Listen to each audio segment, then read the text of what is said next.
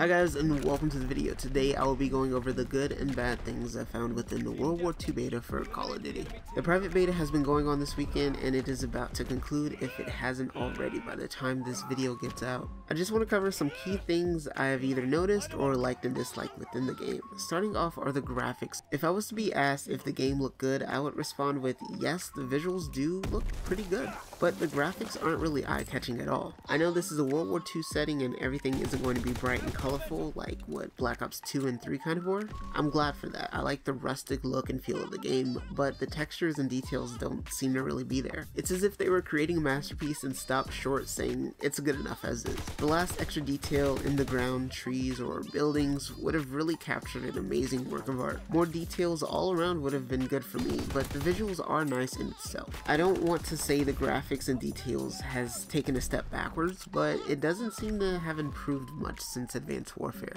Next is the lack of customization. I cannot say for sure how much we will be able to customize our characters and weapons, but the create a class system has given me a bunch of mixed feelings. I enjoy the simplistic design of not having to weigh one perk or wildcard versus another, and choosing what to use my last pick 10 slot on when I'm not sure if I even need it is finally gone. But with this new system, you have almost no control over the perk selection. If you would like to use a certain perk for a certain weapon, you would have to make that weapon under a particular division, but then you're not able to have one perk from two different divisions. So infantry and airborne division, for example. The second level gives me a third primary attachment under the infantry and sprint for long distances under the airborne division.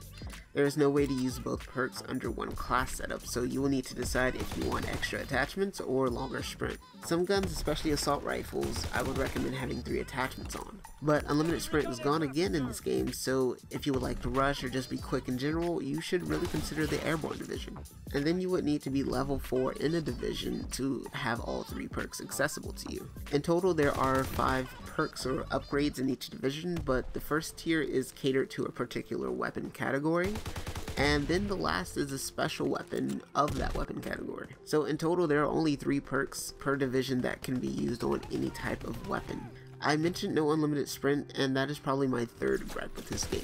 Everyone is sick of advanced movement, and rightfully so, but I do not agree with taking away unlimited sprint. You could make the case that it's more realistic, but then I can make the case that it's breaking my thumbstick trying to sprint every time my character slows down. In my opinion, I feel it's been removed just to make it a perk. So what is the actual harm in unlimited sprint? It is not as if the character runs very fast anyway, and there are no exosuits or advanced movement to help me get around the map any quicker. I am really not a fan of constantly pressing the L3 button, so it doesn't take me an eternity to get anywhere across the map. I found not too many things wrong in this beta, so that is pretty much it for the bad. Not trying to be biased to Call of Duty at all, but this game was pretty refreshing and enjoying. If you feel something was bad I left out, please let me know in the comments. I probably did leave something out knowing me, but I think I really covered everything. First, I want to begin with the time to kill, because that is a huge factor and usually a huge debate within the Call of Duty games. The time to kill in this game was fast, but manageable. You do die somewhat quick in this game, which adds a bit to the realism aspect of it, but not too quickly. This is not like Ghost where if someone sees you first, you die. Usually you have a chance to defend yourself and possibly turn on the person shooting you. If they potato a couple shots, you have the opportunity to capitalize, but the window to do so is pretty small. Usually if you run close to an enemy almost face to face, of course the first person to get shot usually will die, but if there is a bit of a distance where aim counts, whoever has a better aim wins. I have been turned on a couple of times and I have turned on people a few times, so the time to kill shouldn't be that big of a problem. I would say Sledgehammer could decrease the time to kill just a smidge, but I have no complaints if it stays the same. Now for the weapons, they sound and feel beautiful.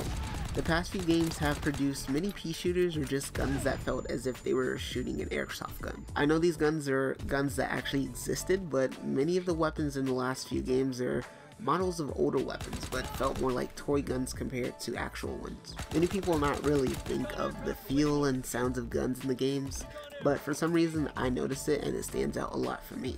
Anyways, the guns do seem to be well balanced. I don't feel that one really stood out as the clear best gun in the game like many Call of Duty games have. They were all pretty viable and all were useful in fulfilling their roles. Like I said, to me, not one really stood out as the best gun. Recoil even seemed to actually exist in this game and makes sense. Also, I didn't feel as if I was getting cross-mapped by SMGs or sprayed down close quarters by ARs and LMGs. But I did notice the quickscopers making their presence known. They weren't overly annoying like in Black Ops 2, but they were out there. And the pistols are decent, at least the P08 that I used. At first I couldn't get any kills with it, but playing it with it more I was able to go positive using only that pistol. Of course I wouldn't say it could replace any primary weapon, but it is a decent viable option in a sticky situation.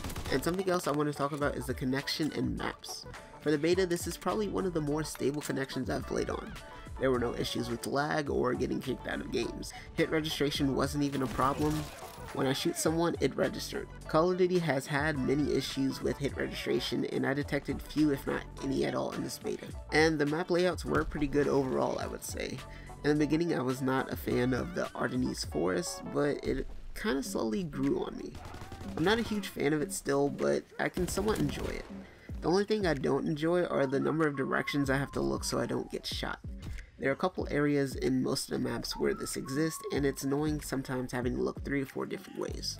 I found myself getting shot in the back a lot, mainly though it was just in the first day of the beta. I'm adding maps as a good thing because I believe with no one knowing any of the maps on the first day, the flow of how they were supposed to work was kind of off. So I can't really say that they were a bad thing. I'm sure when the game comes out, more people will know the maps a little bit better and the flow will go a lot smoother. You probably won't get flanked from 3 different directions as much, and things actually end up being more predictable for the more experienced players. I do want to note that spawns were not really an issue in the maps that we played. I have only encountered a handful of times where I spawned directly in front or near an enemy.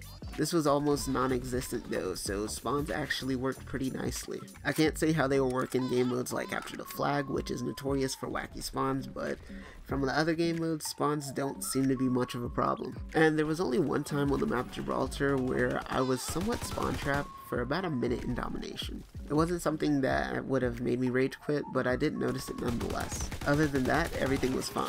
They even brought back wall banging, which I was kind of surprised to get killed by. And the last thing I want to touch on are score streaks. In the beta, only 7 were available, and of course we had the classics like a UAV, care package, strafe front, and Trinity rocket.